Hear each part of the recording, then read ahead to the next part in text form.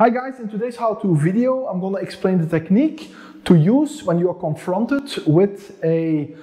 starting condition where your gun is on one side of the stage and your mags are on the other side of your stage. As usual, read the written stage briefing, listen to the RO giving the stage briefing and also demonstrating particular parts. Also, for example, on the tables, is it free for you to choose to put it on the table, or are there marks, and so forth, so that you are not confronted with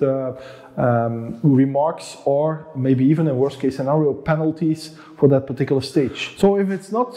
required in the written stage briefing, this is actually the setup I choose for as a right-handed open division shooter.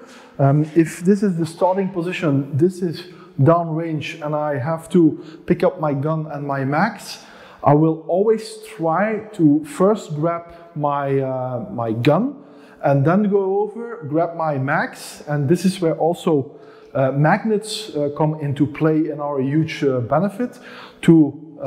actually attach one of the mags to my belt and the other mag whilst I'm moving in the gun, so I can actually engage the next target away.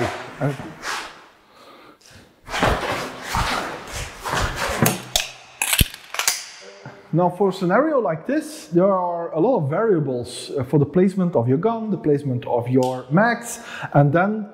the pickup first of the gun or the pickup first of the mags. And each option has its pros and cons. The best way to see what fits you best is to exercise this in a dry fire and in a live fire setting to see what the impact is on your points, on your time, and also how comfortable